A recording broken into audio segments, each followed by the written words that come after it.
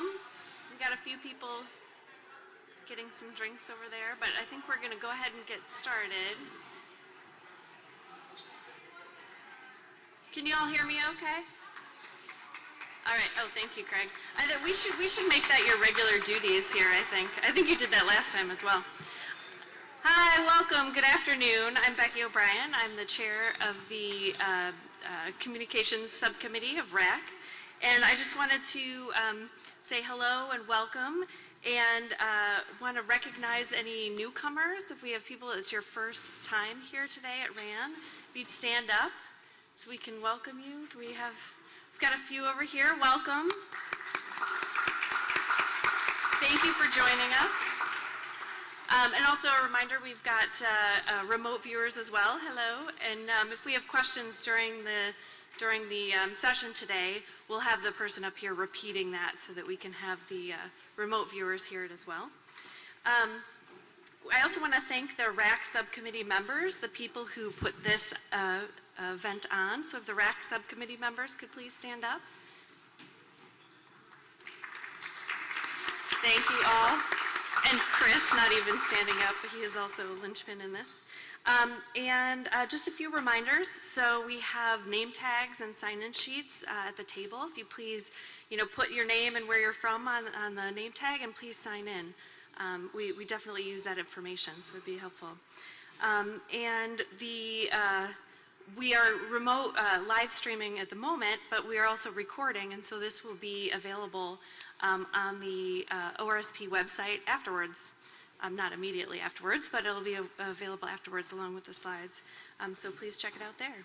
And I will introduce Daryl. He is our MC for today, Daryl Weinert. He is the Associate Vice President for Research and Business Operations. Thanks, Daryl.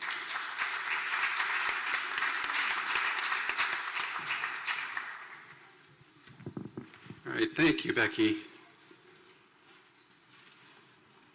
So welcome, everyone. I think we've got agendas on each table, but to remind everyone, today's RAN meeting's a bit foreshortened because we then have, following the RAN meeting, the celebratory event for the UMOR Staff Award. So I certainly hope all of you will follow us from this ballroom across the hallway to the Vandenberg room for that, what's always a very fun celebratory event, and some good hors d'oeuvres and drinks as well. So what we're going to do today is have a bit of a bicentennial theme, and I hope all of you by now are aware that the university this year is celebrating its 200th anniversary, founded in 1817. So if you haven't before, I encourage you to visit the university's bicentennial website. And for those of you who are older, like me, you might recall when the nation celebrated its bicentennial back in 1976, and they had on television periodically, as I recall it, these bicentennial minutes or whatever, and they talk about different things in the history of the United States. So we're going to do a bit of that today, sprinkled throughout the various presentations, with more of a theme on the history of the University of Michigan as it pertains to research. So again, the first thing I'm going to highlight is the university was founded in 1817. Its first building was located in downtown Detroit. And then, as many of you know, in 1837 is when the university then actually moved permanently here to Ann Arbor.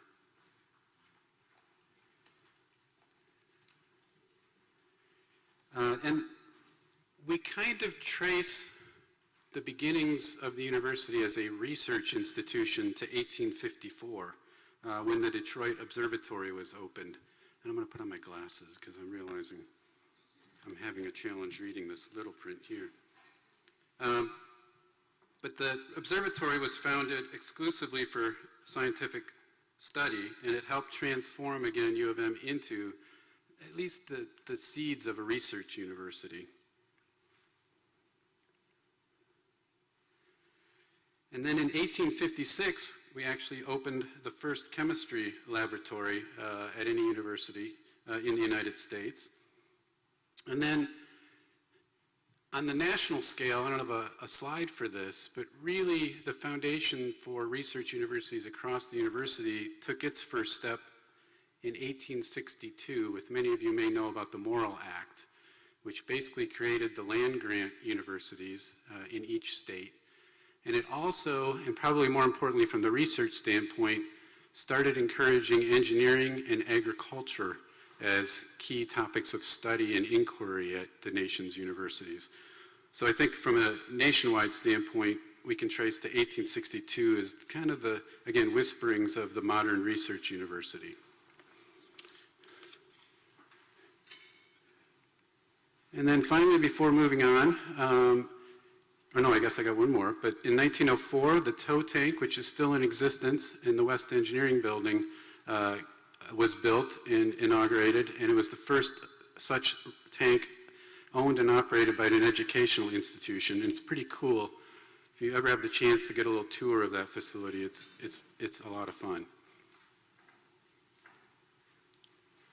And then finally, in 1934, again, a highlight of U of M's research history, U of M scientists Pearl Kendrick and Grace Elderling began testing a new vaccine for pertussis, also known as whooping cough. And it worked, and it all but ended the scourge of whooping cough deaths worldwide. So again, something for U of M to be proud of.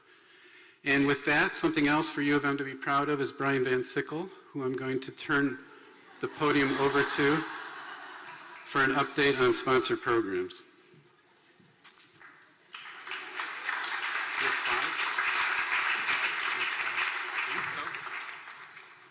How do I get my slides?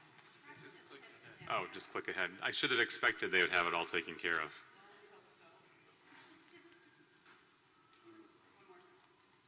Ta-da!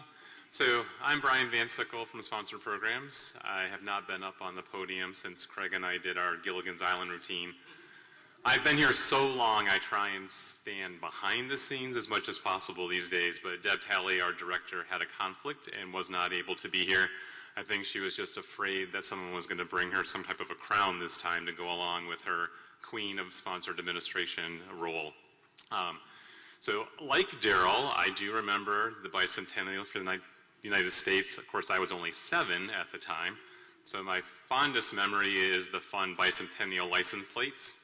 Oh my gosh, Scott Stanfill is here and he's got a jacket on. Scott, please stand up.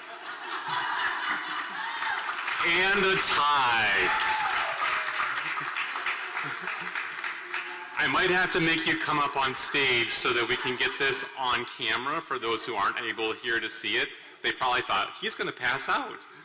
Because I've known Scott for a couple of decades, and I don't know that I've ever seen the man with a tie on. He's really proud of his staff member who's getting an award today. As we all are, Carrie Disney. Yay! So speaking of decades of experience at the institution, there are a lot of new faces in the audience today, some of whom are new administrators. In fact, I just got introduced to my first third-generation research administrator in my entire career, which is kind of cool. But I was hoping that if we have anybody in the audience who's been in research admin for, let's say, more than 20 years, stand up. Come on, y'all, stand up. I know you can still do it. Wait, don't sit down yet. Don't sit down yet. Okay. More than 25 years? All right. Another round of applause. More than 30 years? Oh. All right, Sally. How many years has it been? 33. 33. All right. Darren will get your prize to you at the end of today's session.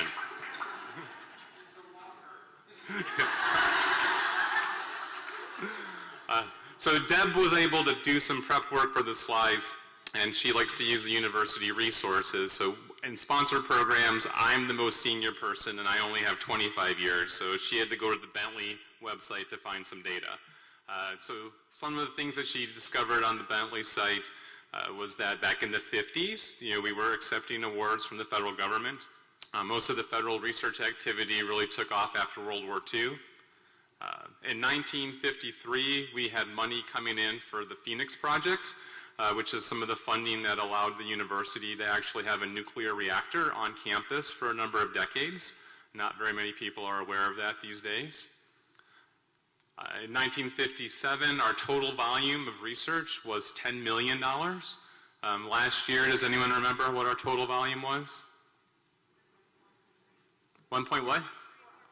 1.34 billion. Yeah, so a little bit of growth in that 60-year time period. In 1962, the university had more NASA money than any other university across the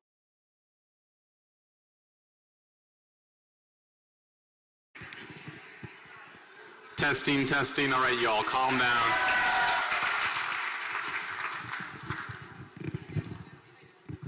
This is almost as bad as Simone Biles getting voted out of Dancing with the Stars this week. I'm still kind of broken up about that, so if I start crying, you'll know why. Anyway, so we had a lot of NASA money, yada, yada, yada, yada, got that part down. All right, so then at this point in time is when the collective memory about the predecessor to sponsored programs starts, i.e. we have somebody who's worked here for over 40 years and we ask them.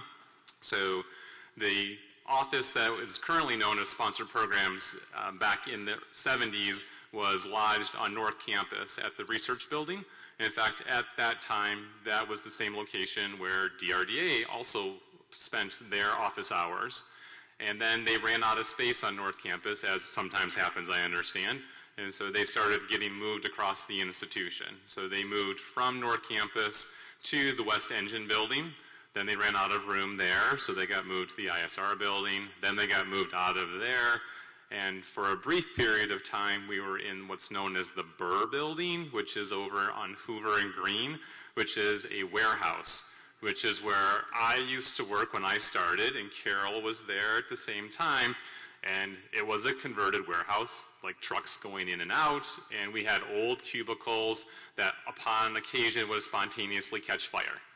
But we knew where the fire extinguishers were, so it was all fine. And then in 1996, the university had purchased the Wolverine Tower, and when we moved to the Wolverine Tower, we changed our name for the first time from federal fund, because at that point we only took care of federal projects, and we joined with the part of financial operations that handled the non-federal sponsored agreements, so all the foundations and industry awards, and that's when we became sponsored programs. And we stayed sponsored programs the whole time, even though DRDA changed their name to confuse everybody. But we'll talk about that on a different time. And then in 2012, please take note, we separated or emancipated, probably emancipated is a better analogy, from financial operations. And now sponsored programs reports directly to the vice president, the same as financial operations does. So for all those people who stood up from 20 and more years, please stop calling me FinOps, because I don't work at FinOps anymore. I only work in sponsored programs. All right, so off of the history lesson, I was hoping Daryl was going to wear one of those bicentennial hats today, because those were awesome from the 70s. Maybe he's got one down here. Nope, I don't see it. So update, I think Deb mentioned in January that we're working on closing out our single audit for last year. It's done, it's up on the website. The link is here on the slide. We had a couple of findings, one that was related to the Fly America Act for compliance, and it was an issue with a faculty member who was doing their best to save the university and the federal government money. Someone should have told them that that's not what the government's interested in. You know, they went to Windsor to fly to Europe to save a few bucks, and instead we ended up having to cover the cost of that ticket from university resources. But other than that, the audit was perfectly clear, and we're in fact prepping to get ready for this year's audit field work. And I will let you lucky individuals know if one of your projects gets selected, because I always like to pass that information out just to share that joy that we have from working with the audit staff. Most of the rest of our updates is about personnel. So pretty much I would just say everyone in the room has had a message from me or one of my staff in the last couple of months letting you know that your customer service rep has changed. And that's because we've had some movement from people leaving sponsored programs, people getting promotions and all of that.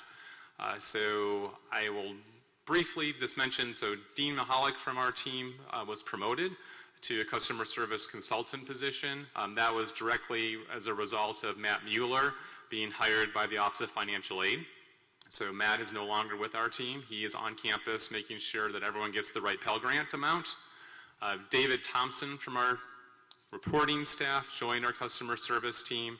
And then I'm happy to report that Mary Swatek has come back to sponsored programs from a brief journey to the College of Engineering. So usually I get up here and complain to the schools and colleges that you steal all of our people, which is still somewhat true, but at least in the last year I've stolen a couple back. So this is where I do this. In fact, could all the customer service staff please stand?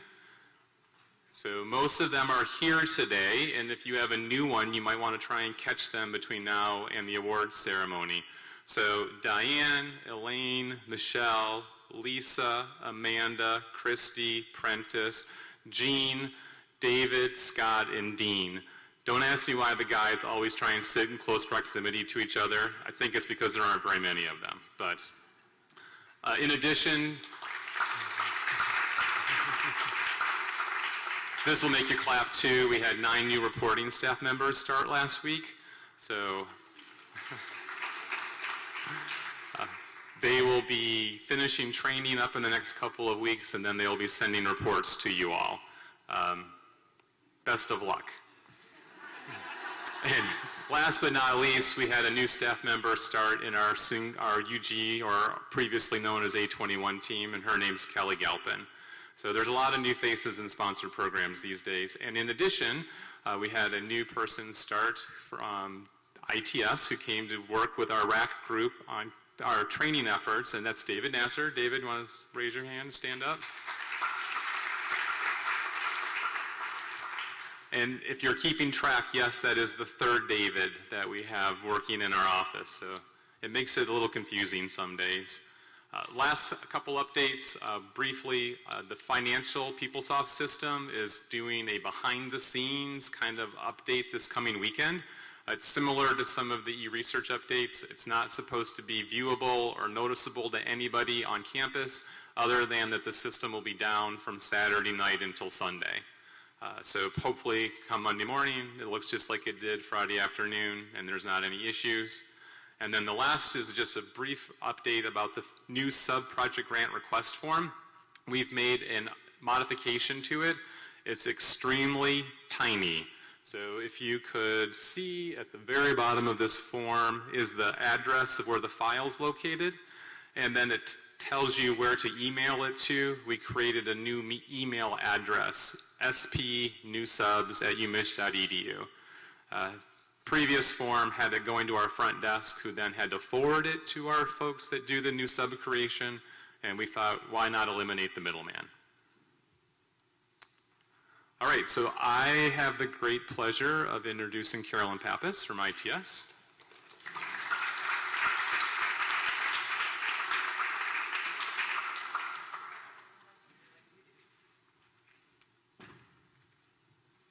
Good afternoon. I'm filling in for Kathy Handyside, who is away at a conference, but she was kind enough to prepare all the slides for me. And it looks like, there we go. I'm going to start with an IT history, and I have some notes because most of these things predate my time here and even my lifetime. So in 1919, the university purchased its first key punch machines, and this was used for record keeping and accounting, and by all purposes, it is the first IT kind of system. And there were lots of things that happened in between, but we're just going to hit the highlights. In 1946, out at Willow Run, we acquired the labs. And they were originally owned by the War Department. And essentially, this became the first site for the computing at the University of Michigan, out at the Willow Run Labs. And then in 1953, the first relatively, I guess it would be a computer, was purchased from the U.S. Air Force. And this is the MIDAC, not to be confused with MIDAR. This is a Michigan Digital Automatic Computer. And again, that was located at Willow Run. In 1956, we had the Regents approve the first IBM computer. Back then, I guess the Regents had to approve purchases of computers. And essentially, this was the first computer that was available for general use. And it also was used for research computing and some instruction. It wasn't until 1984 that Information Technology Division was created. And this combined a computing center, the Office of Administrative Systems, Center for Information Technology Integration, and another Office of Instructional Technology. And you'll see as I go through here, we seem to combine systems, then we take them apart, and then we combine them again. So that seems to be one of our themes. In 1994, Wolverine Access came on board. It was designed and released actually in 1996. And this was first to allow students to have access to grades, their class schedules, academic reports. They could see the availability of classes, and you could also get some account statements. And these were also, you could access these in the campus computing sites on the old Macintosh computers. And those were one of the first personal computers here. It wasn't until 1996 that M-Pathways was initiated. And if for those of you, probably many of you remember this, M-Pathways was a project that was charged with the design and implementation of new administrative information systems. Laura Patterson was the project manager, and she said what we are talking about is changing the way university conducts its administrative processes so that they better serve our students, staff, faculty, and citizens of the state. And with that in mind, we continued and created the Maze system. That was back in 2000. Many of you probably remember Maze. It was a system that was created to provide support to units and schools and colleges for new information technology systems, such as the beloved M-Pathways. And this is the part I remember. 2005, the first e-research system came online, and it was the regulatory management, which is for the human subjects review and approval. In 2009, we did another transformation, and we brought some of the IT systems together, and we now call ourselves ITS. This somehow did not appear on the screen, but probably to be noted in 2009, the next e-research system came online, e-research proposal management. And that's the update I'm going to give you today. So we have had 2 vendor upgrades, and I'm also going to talk a little bit about our high-level proposed enhancement schedule. We did an upgrade back in March, and then we did another upgrade a couple weeks ago in May, and that's probably the one you noticed most when you signed in on Monday morning. It looked a lot different. Hopefully it wasn't too different functionally. I want to point out a couple things here. One of the things that we did with our update is we are aligning all 4 e-research systems to look and feel similar. So we made some changes so proposal management looks a lot like regulatory management, and as the other 2 systems get upgraded, they'll look similar as well. One thing that changed is the My Home button is no longer in the top right by your name, but it's now in the top menu. So you have to know that when you click My Home, it's just moved. It has the same functionality, however. The other thing that changed is the breadcrumbs, where you used to see them displayed on the top left. You now have to click the path with the little arrow button in order to see the breadcrumbs. This is an example of a 424 workspace, and you also have the option to click on the parent project to go back to the path, or you could click on the path to go back to the path. So with our upgrade. We are doing one small release this coming Monday that should be not noticeable to anyone. We had a couple things that we didn't fit in our May 5th update, so we're gonna do them on Monday. And then after that, we're gonna go back to our regular enhancement schedule. We have one scheduled for the end of June, and on that one, we're going to do some updates to export control security.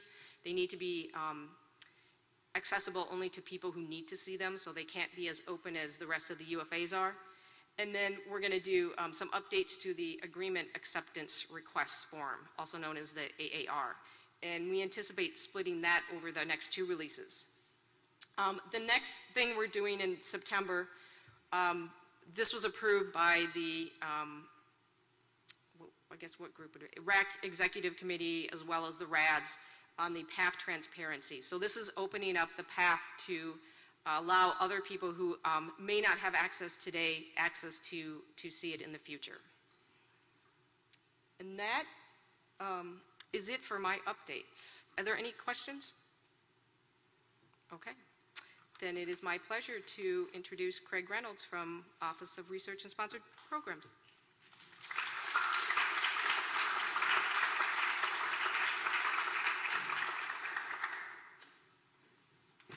Hi, everyone. Good to see you all again. So first of all, let me just assure you that none of what I'm about to share is code word classified. And I hate to correct Carolyn, but it's the Office of Research and Sponsored Projects. It's this fellow, Brian, over here that sponsored programs. That's okay. That's okay. It's a common enough mistake. So. Our history, so let me just start by saying we trace our history back to 1920. Can you believe it?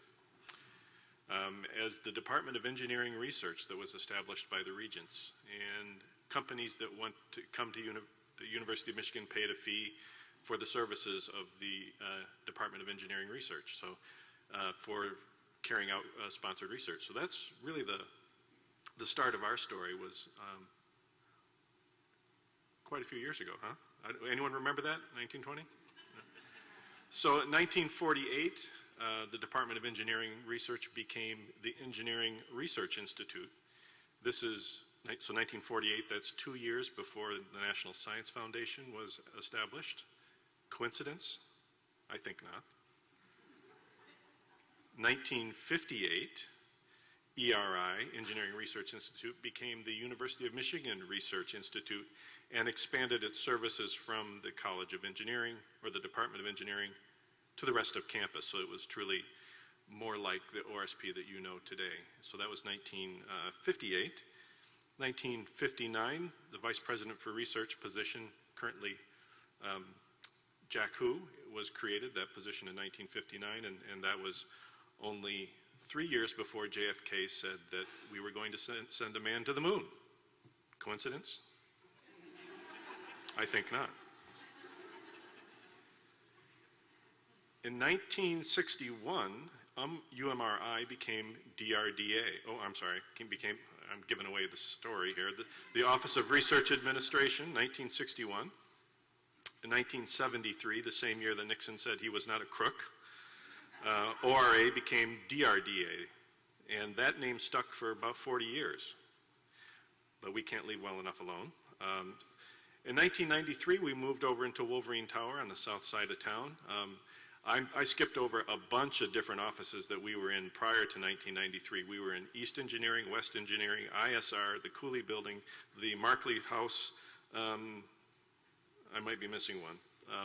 Itinerant group of folks, research administrators, who have finally found a home in WOTO, and we're happy to be there. And especially since Daryl Weinert managed to get some new paint and carpeting and pictures on the floor that were from 1993, I believe. And then in 2012, DRDA became the Office of Research and Sponsored Projects. Only 2 years later, Kim Kardashian and Kanye West were married. Coincidence? I think not. So in 2020, we will be celebrating our centennial. which is kind of a watershed event for us. I don't know what we have planned, but stay tuned. I'm sure it will be fantastic. So that's the history of ORSP. Kathy DeWitt, so staff updates. Let's give a round of applause to Kathy DeWitt.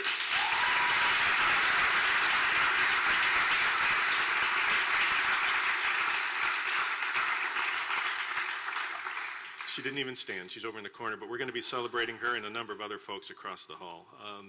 Kathy, I was going to say that she started in ORSP before this timeline began, but actually it was 1999, if I'm not mistaken. Is that right, Kathy? That's right. And so we're very proud of Kathy, and she's a well-deserved honor. A little plug for Lark Harner, one of the project reps in Lark, are you here today? Stand up, Lark. So, yeah, Lark finished the Boston Marathon, and did anybody buy tickets to the gun show? Lark is never going to get in trouble in my office because I'm scared to death. You've already met Dave, but here's a picture of him as well.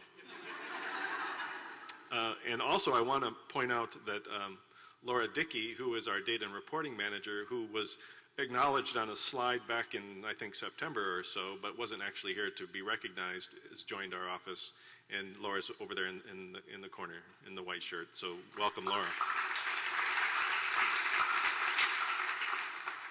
So I'm keeping up on time, I think. So you just heard the update from Carolyn regarding some of the changes to e-research, proposal management, ERPM. Carolyn and a number of other folks continue to do yeoman's work in developing all of the specifications and requirements for the new award management system. So the ERPM team, that's Carolyn and Kate Strempek and LaTanya Woods and Kathy Handyside, are really the core folks that are doing all of the legwork to make sure that we design an award management system that is going to be responsive to our needs. So thank you to you guys. We've adjusted our timeline a little bit, looking at April 1 of 2018, we hope, as the go-live date, and using the period between January 1st and March 31st as training in communications change management. So we'll all be learning, myself included, how to use this new system in the early part of 2018 and going live in April. So look forward to that. I know I certainly am. Carolyn also mentioned that the agreement acceptance request is going to have some enhancements coming up in June and later in September. I'm really looking forward to that because I have yet to have one that worked. So we're really excited about the enhancements. Everyone is, I think, about that. The last time I was up here, I shared with you our latest and best thinking on the internal deadline policy. Well, I've been talking about this policy now for over a year. And it's going to happen, I'm telling you guys. It just might not happen the way you heard it last time, because we've been getting feedback as we socialize, if you will, the concept and the details of this policy across campus. And we've been getting a lot of good feedback, and so we have put some pretty significant tweaks into our approach, and most recently shared that approach with the executive committee of RAC, and are waiting their feedback, and we'll continue to socialize it and meet with faculty and research administrators, including the folks here at RAN. So just know it's still coming. It might not take the form that you thought that you heard, but there will be a deadline policy. And as we rethink our approach, of course, the deadline for when that is actually going to go live tends to be delayed because we have to communicate and make sure that we're hearing from all of the folks that have an input as a stakeholder. For those of you that do work in human subjects research, there's two important things here. One is the National Institutes of Health has required that any multi-site clinical trial that's funded with an application of September 25th, 17 or later is required to use a single IRB of record. So that might be a commercial IRB that we contract with, or if we keep it in-house. That's a mandate from NIH. It's also actually part of the new common rule that was put into place early this year, except for the fact that the current administration has decided to take a look at this particular regulation to see whether or not it's going to stand. So we don't know if it's going to be a requirement outside of NIH, but it certainly will be a requirement within NIH. And so I'm working with Debbie Talley and a number of other folks to help put out some guidance to you all on how you actually budget for a single IRB situation with working with the NIH proposal for a multi-site clinical trial. So here, you'll be hearing more about that soon. The uniform guidance, we've been talking about this micro purchase threshold now ever since the uniform guidance was first on the radar. Well, what can I say now? Oh, so yesterday? No, today. Today in the Federal Register, there was an announcement that the procurement standards, which include the micro purchase threshold, are going to be delayed for yet another year. So at the outset, it's going to be July 1st of 2018 that the procurement standards go into effect. But if you recall, there were two laws that I referenced the last time I was up here that established the micro purchase threshold at $10,000, which is what ours currently is. So we're looking to get some firm guidance from OMB and COGR, the Council on Governmental Relations, just to make sure that we're comfortable sticking with the 10K micro purchase threshold. I would imagine that it's going to stay that way, but I'll be able to definitively say whether or not we can do that the next time we meet, or maybe the time after that, or maybe the time after that. We'll see.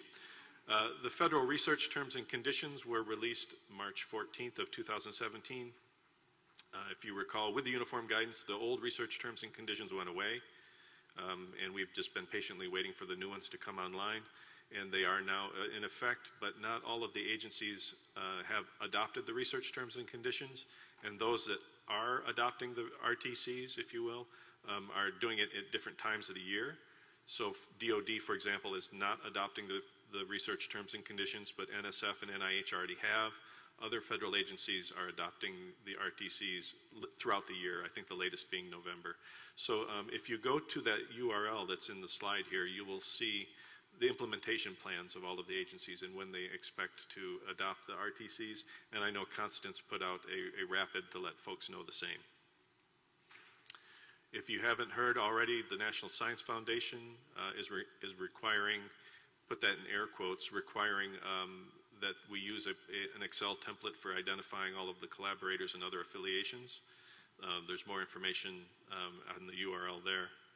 And the salary cap was announced not too long ago, well, more than a couple months ago, for setting it at 187K. So that's it for OSP update. Am I doing on time? Not bad. I'm okay. All right. So any questions? That's good news. Okay. So I believe I have this really complicated transition sheet that I'm supposed to follow. So, but I do follow directions, but sometimes I have to read. I'm still up. We're going to talk about professional development, I believe, and I'm going to talk first of all about what's new at the National Council of University Research Administrators. So first up is the annual meeting, which is always in DC, always in the Washington Hilton, where Reagan was shot, where that's a happy note, where they used to have the White House Correspondents' Dinner until last year. Beautiful hotel, and that's coming up August 6th through the 9th in DC. Early bird registration closes soon, so if you have a plan to go, I would encourage you to do that. Now, something that's relatively new, I think they started it last year, is they actually now have on-site daycare. So if you want to bring your family to DC, and you don't have a spouse who's willing to watch the kids apparently, or anyone else, there is an opportunity for professional daycare to be provided at the meeting, which I think is a very family-friendly thing for them to do. So that might make it possible when it wasn't before. We have the Financial Research Administration annual meeting and the pre-award research annual meeting coming, in March, first week of March of next year, and that's in beautiful San Juan, Puerto Rico. So put that on your calendar and start lobbying your boss to send you. We also have the regional. Oh, I'm sorry. We also have the annual regional meeting in Des Moines, Iowa, April 15th through the 18th of 2018. And actually, I'm told, I've never been to Iowa, let alone Des Moines, but I'm told it's a beautiful city, and I'm looking forward to it. The region has never been to Iowa, so that was one of the driving considerations in selecting this city. So it's good room rate, good location. I encourage you to go. A number of new webinars that have been released are available on the NCURA website. If you have an interest, I would encourage you to check those out. And I'm going to move on to an SRA update as well, since Kathy Ostrowski couldn't be here today. She's not the queen of, let's call her the Duchess of Research Administration. She couldn't be here today, so we have a video that I'm going to try to make work. Hello, RAND community. This is Kathy C. Ostrowski, the Department Administrator in Biomedical Engineering and an absolute ambassador for research administration. I am here to talk to you about your involvement in professional organizations in research administration, and specifically the Society of Research Administrators International. As many of you know, I currently serve as the president of the Michigan chapter of this organization, and we would love to get you involved. SRA is one of the top 2 global research administrators professional societies, and they offer international, section, and chapter meetings. One of the advantages of getting to know SRAI is that there are a variety of educational offerings going on pretty much every day of the month, including webinars, topical trainings held at key sites, committee engagement, and of course annual meetings. Many of us have just returned from Nashville, Tennessee, where the joint Midwest Southern Section meeting was held last week. This was a fantastic meeting at an awesome conference site. Congratulations to Heather Krause of LSNA, who just concluded her service as section president and in pulling off such a fantastic meeting, where I would say probably 20 plus U of M members were in attendance. Right now we are planning for the Michigan Chapter Conference that is going to be held on Friday, June 23rd at our own U of M Dearborn. The chapter conferences are a great place to get involved and actually try your hand at presenting a session or serving on a panel or just volunteering. Registration for this conference is right now underway, and at $135 for the whole day and a complimentary dinner networking gathering at Buddy's Pizzeria in Dearborn the night before, it's quite a bargain for those just getting interested in professional development beyond their role in the university. Michigan SRA is just the spot for those of you who are just starting out. One of the hallmarks of meetings in SRAI is that they are held in several locations, giving individuals an opportunity to travel a bit while learning more about their trade. SRA's annual meeting will be held this upcoming October in Vancouver, British Columbia. So if you'd like more information about the local Michigan Chapter Conference or how to get involved in SRA at the state, section, or international level, please email me at kathyso@umich.edu. You can also contact incoming President Ruth Halsey or Melissa Carby, who is our current secretary. Ruth and Melissa are probably right there at the meeting with you right now. We are all ambassadors for SRA and research administration, and we'd really love to personally help you get involved.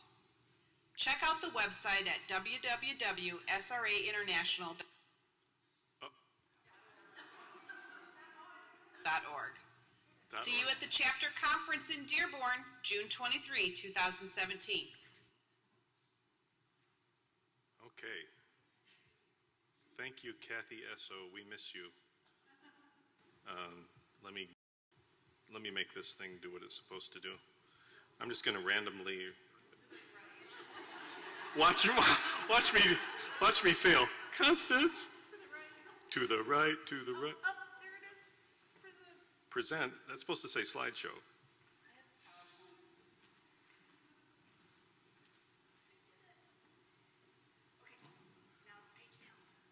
Okay, so that's it for SRA and NCURA. I now want to introduce the Baroness of Research Development, Jill Jividen, who's going to talk more about NORDP and some special on-campus activities. Is that right? So welcome, Jill.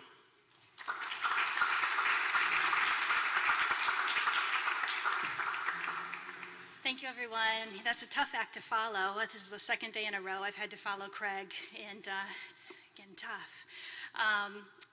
So my name is Jill Jividen. I'm the Assistant Director for Research Development for the medical school and the Office of Research over there.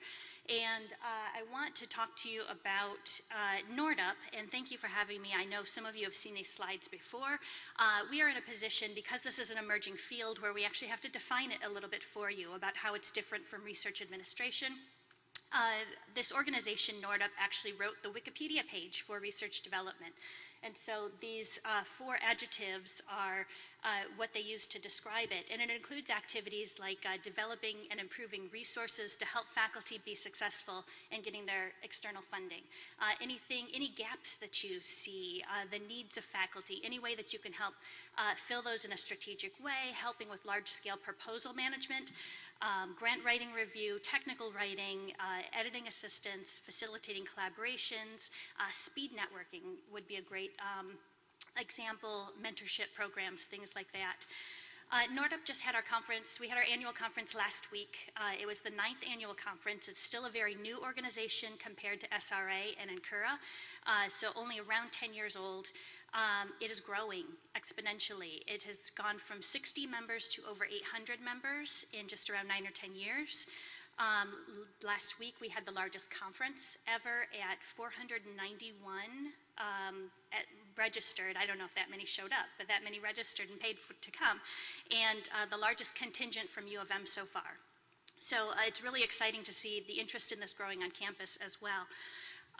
To sort of describe more, and I know many of you have seen this slide before, this is very broad strokes. And the thing about U of M is that we have a very strong research administration infrastructure here. Hundreds of you are doing research administrative activities, but many of you are also doing research development activities without calling it research development. And so the way we sort of parse this out is to, I think of research development as pre-award activities, right? You're thinking about the skills and the tools that you can give faculty to help them be more competitive in getting that grant funding. But I know many of you, especially in small schools and colleges, are doing all of this, right? The School of Information, they do both admin and development.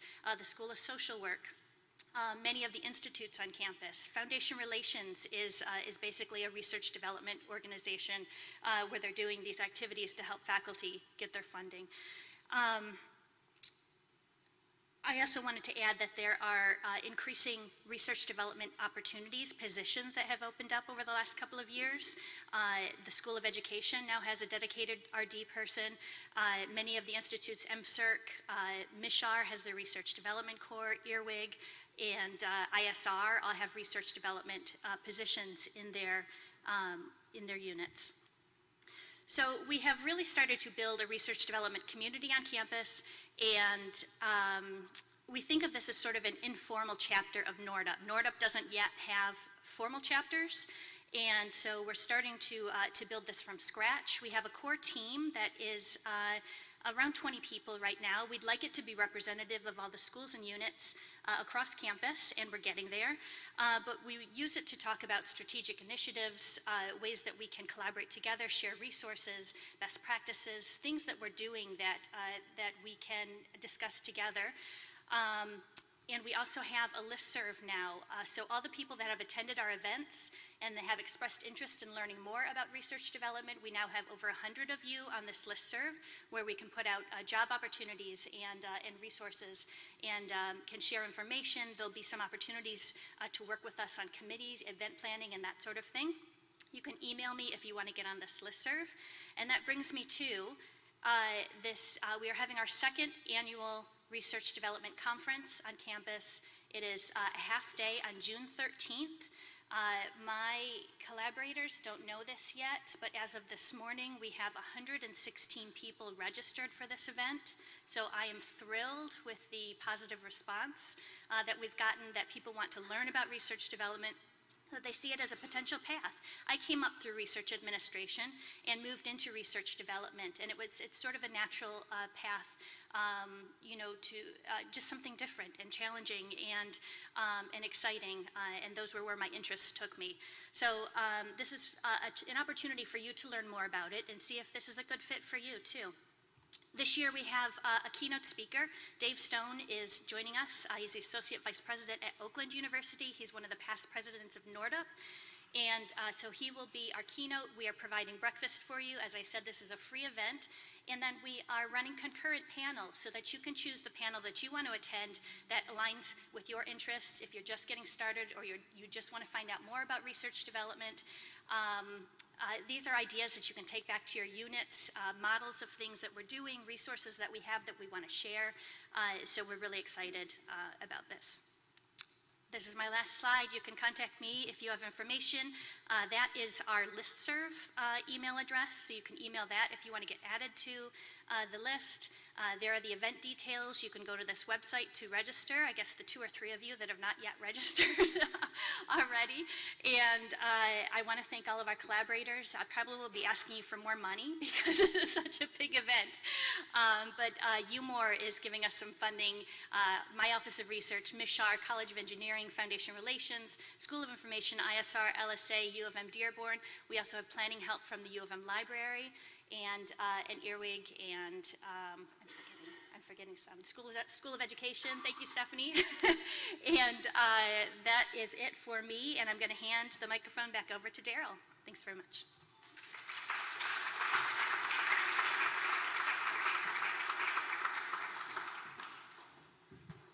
All right, thank you, Jill. Let's see.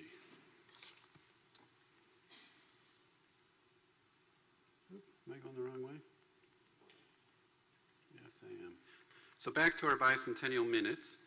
And I want to first thank, so I had this idea of having this meeting focus on the bicentennial a couple of weeks ago, and then I left on travel. So I handed over to Chris DeVries all the groundwork to kind of put this together. So he really helped develop with David Lampe from the Office of Research the slides on the U of M history. And then I want to thank Brian and Craig and Carolyn for being good sports to also follow the theme and dig back in the records a bit for each of those offices. I hope all of you are finding it interesting. I think it is fun to reflect occasionally on the path we've charted over the last decades. So anyhow, to continue that theme, we now get into the World War II era, and I want to point out at a national level, this was really probably the seminal moment in the development of the modern research university, and many of you know this history, but essentially, as I've had it told to me, in World War I, the Department of Defense wasn't even called that then, had an attempt to really better coalesce national research, particularly around how to make the United States Army more effective. And it was kind of a disaster, and it didn't work out well. And when World War II occurred, FDR really went to his science advisor, Vannevar Bush, to figure out, is there a better way to do this? And essentially, Vannevar Bush was the father, I would say, of the modern research university.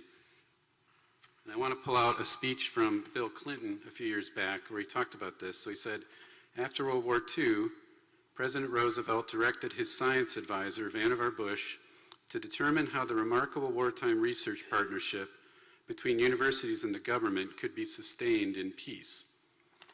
And then a quote from Roosevelt, "New frontiers of the mind are before us. If they are pioneered with the same vision, boldness, and drive with which we have waged the war, we can create a fuller and more fruitful employment and a fuller and more fruitful life." End of quote. So as per Bill Clinton, Vannevar Bush helped to convince the American people that government must support science, that the best way to do it would be to fund the work of independent university researchers. This ensured that in our nation, scientists would be in charge of science. And where before university science relied largely on philanthropic organizations for support, now the national government would be a strong and steady partner. And I think the other key not mentioned in that quote is, too, that it took the politics out of scientific funding. So, who just said yay there? I think we all should say yay. So in 1945, getting back to U of M's own research, in 1945, U of M researchers from the School of Public Health collected and evaluated data from a study in Grand Rapids, Michigan, testing the impact of fluoridated drinking water on tooth decay. Study outcomes were so promising that the U.S. Public Health Service established fluoridated programs nationwide in the 1960s.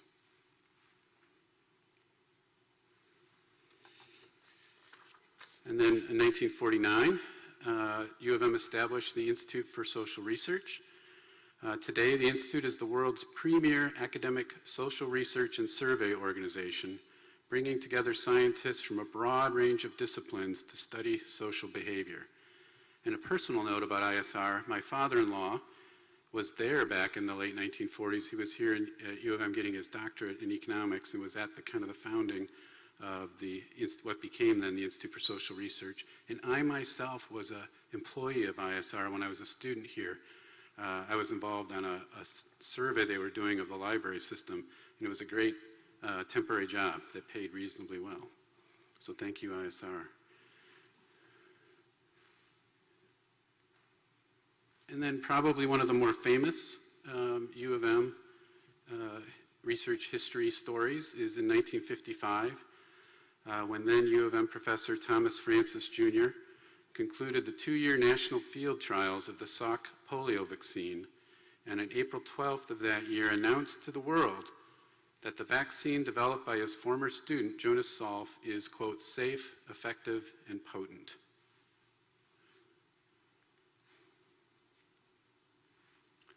And then, as was mentioned earlier, in 1957, the Ford nuclear reactor was constructed at U of M, becoming the largest nuclear reactor on a college campus.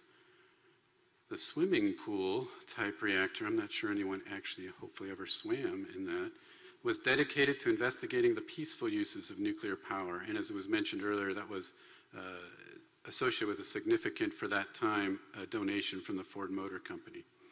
So with that, I think I'm handing it over to David Mulder for an update on Navigate and training.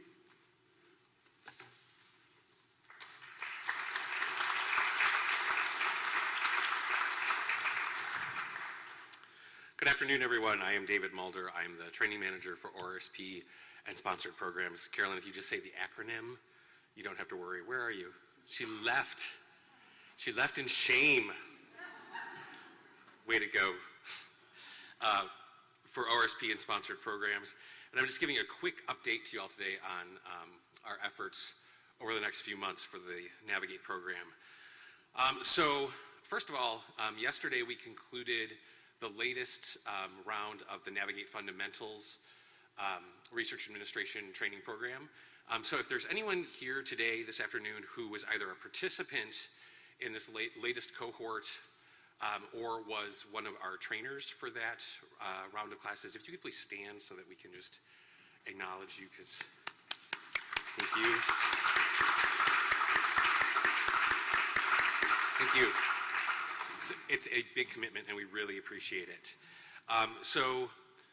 We are planning right now on offering rounds of the fundamentals program, our fundamentals course, both in the spring and the fall of each year. So the next one will be offered starting in September. So stay tuned to RAP and Rapid announcements for details for registration on that.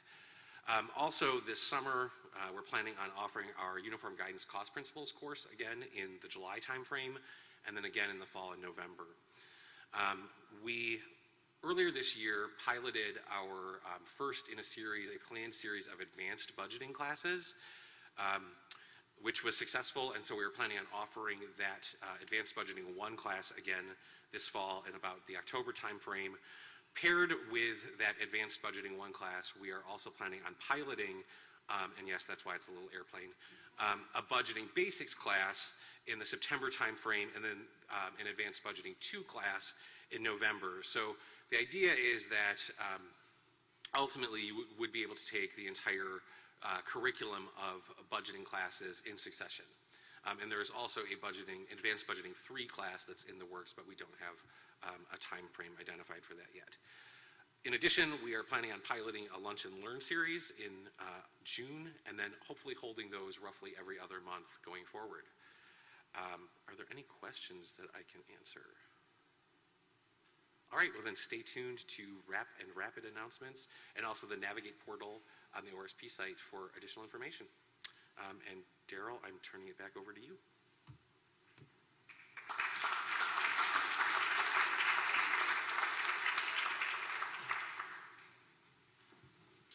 How are we doing on time, Chris? We're good? Because I have more bicentennial minutes. No U of M presentation would be complete without a mention of football. So in 1969, U of M professor Richard Schneider co-patented a football helmet with an inflatable inner lining that was designed to reduce head injuries. And I heard Tom Brady actually figured out a way to deflate the helmets. So, ooh, I'm getting hissed? Or is that just the air going out of your inflatable helmet?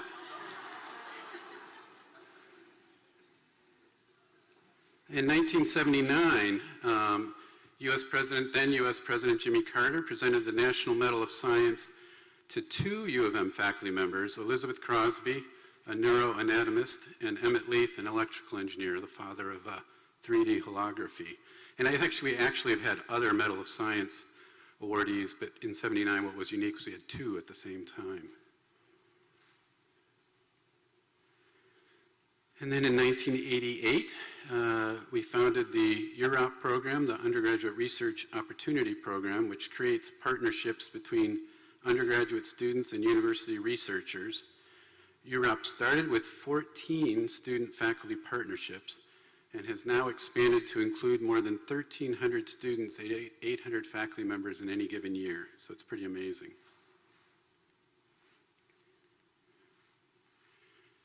And then 1993, U of M faculty member Francis S. Collins, co-discoverer of the genes for cystic fibrosis, neurofibromatosis, and Huntington's disease, is named to lead the NIH Human Genome Project. And I think we all know what a remarkable project that ended up being as well.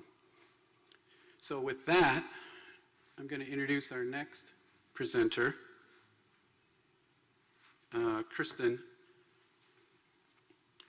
Are you ready? But I do want to clarify. So the slide says early, and that was the previous name of this institute. It was the Institute for Research on Labor, Employment, and the Economy. Just flows off your tongue, right?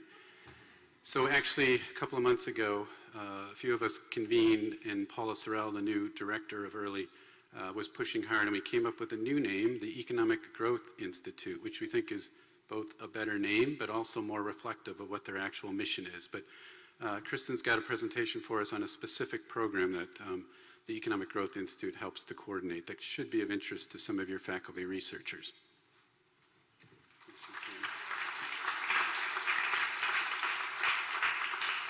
Thanks, Daryl, and thank you so much for inviting me to come and talk about the program. It's called the Small Company Innovation Program, and we call it SKIP for short.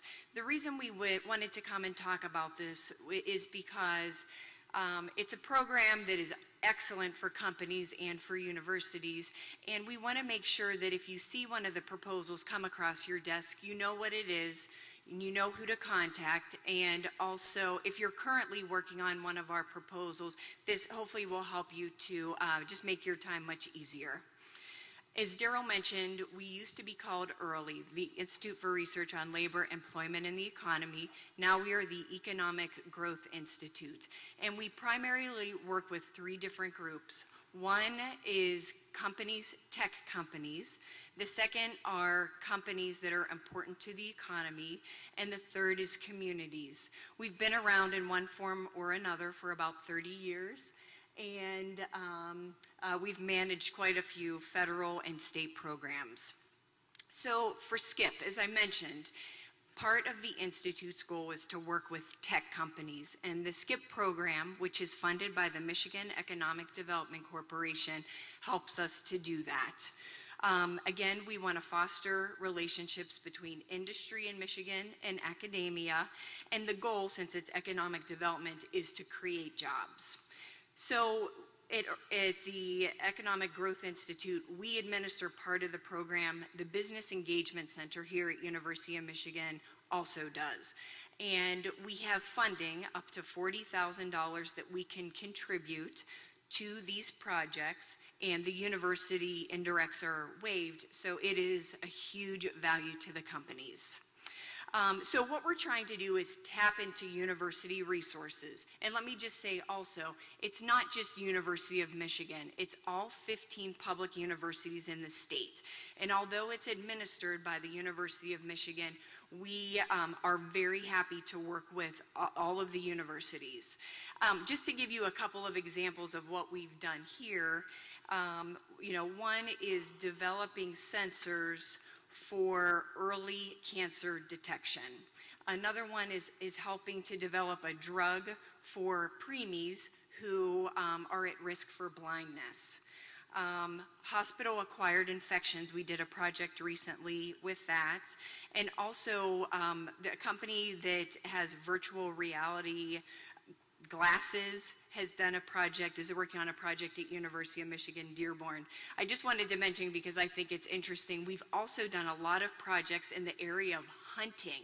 So being able to prevent deer from hearing the hunter, smelling the hunter, and also baiting them. So, I mean, it just is surprising, especially because they all kind of came through as a cluster. These are the universities that we work with. So this has also been a great way for a group of us to kind of learn about the different universities and their strengths, and that's probably the most interesting part for me. The companies that we work with are small businesses, and by definition, they're under 500 employees. These are companies that, by tapping into university resources, they don't have a research and development group, for instance, they can get their product to market faster and therefore hopefully create jobs for people in our community. They must have the funds up front, so we don't, bill them on a monthly basis or something. They have to have it up front. And our team can also help people if they know that they need to do X but are not sure how to do that or who the proper person is to work with. The people that aren't a fit is if a university professor starts a company and then wants to do work in their own lab.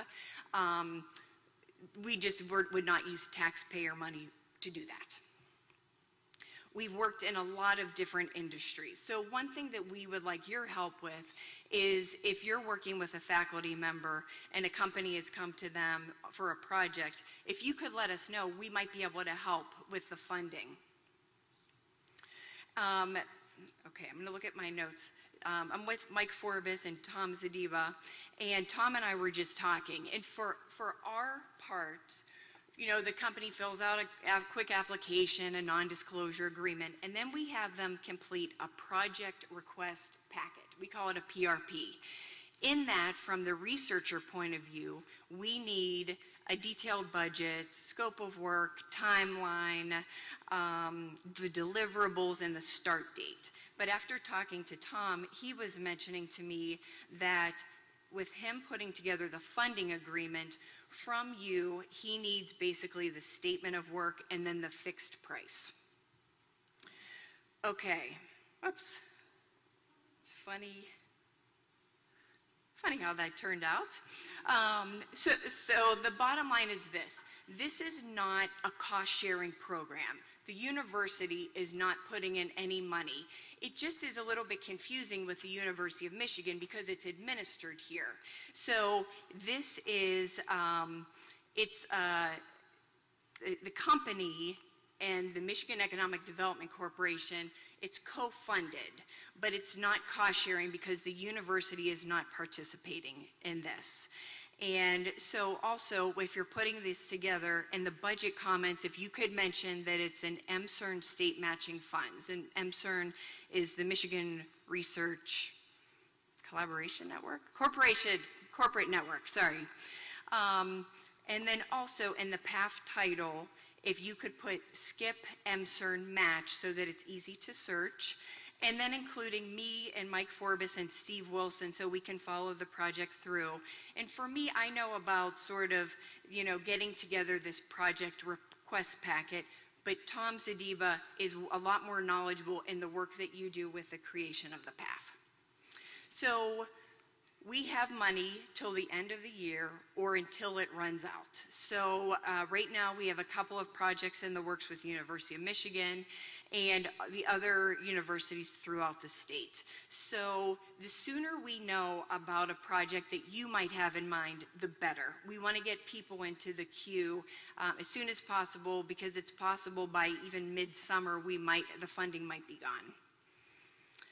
This is the contact information if you have any questions about this, and I have a couple more minutes to open it up to questions if anybody has a question.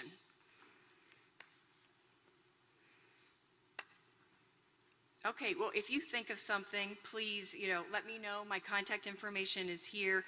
Tom Zadiba's is as well. So thank you.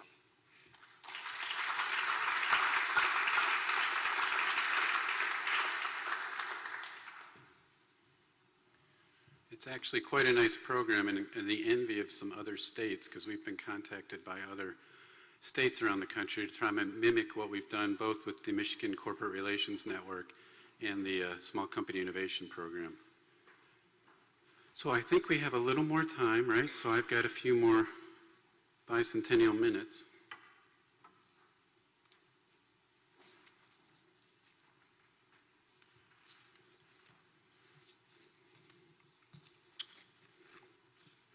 So in 1993,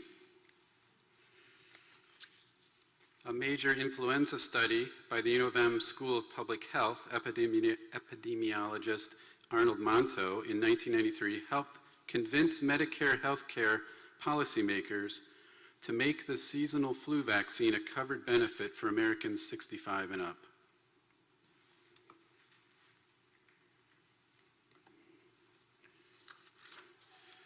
In 1998, U of M professor Mark Burns headed up a multidisciplinary team that created miniature laboratory-on-a-chip kits to analyze DNA samples.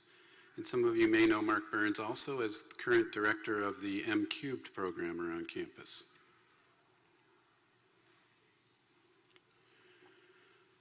In 2004, the Life Sciences Institute was opened.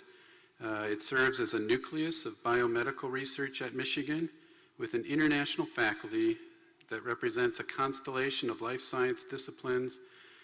They embrace innovation, collaboration, and creative science that has a tangible impact on human health, longevity, and well-being.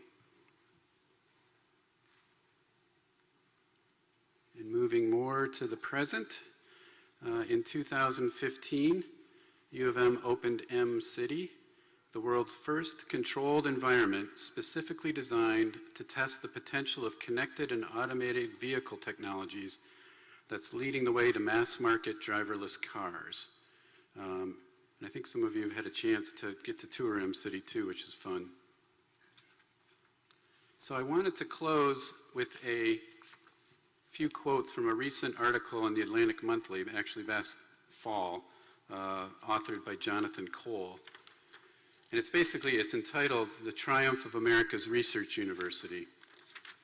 And he makes the point in the article that arguably there is no system of higher learning that matches that in the U.S. And for example, he has various measures to say this, but in the world ranking of universities, for example, 75% of the top 50 institutions are American institutions. But it really, again, it dates back to that history and the vision of Vannevar Bush and the incredible role that the United States government has played in funding peer-reviewed research. And we've held to these core values, and this is what he says in the article, that those core values include meritocracy, organized skepticism, or the willingness to entertain the most radical of ideas, but subject the claims to truth and fact, and to the most rigorous scrutiny. Another core value is the creation of new knowledge. Also, the peer review system that relies on experts to judge the quality of proposed research that's seeking funding. And then coupled that with academic freedom and free inquiry, really without which no great university can be established. So these really are, and I think we all collectively should be proud of what's been created in the United States, and and hopefully won't be threatened over the coming years, because I think it really does directly equate to our economic prosperity and health relative to the rest of the globe. So anyhow, we should all pat ourselves on the back and celebrate the part we, as research administrators, play in making that research engine at the University of Michigan really hum.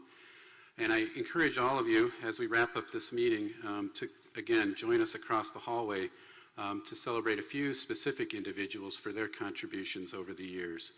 A reminder, number one, if you've got, am I stealing your stuff here? If you've got ideas for future meetings, to please submit those to the, I guess, the RAC Communications Subcommittee who plans these meetings. The next RAND meeting will be October 24th, 2017, this exact same place. And yeah, I think I turn it back over to you for a simple goodbye.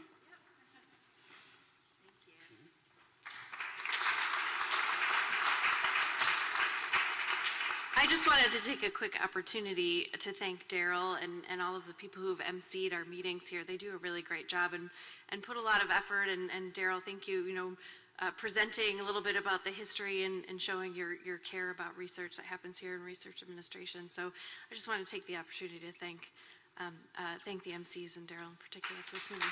Thank you all. And yes, please join us next door. There are lots of good, treats and desserts over there. So please join us. Thank you.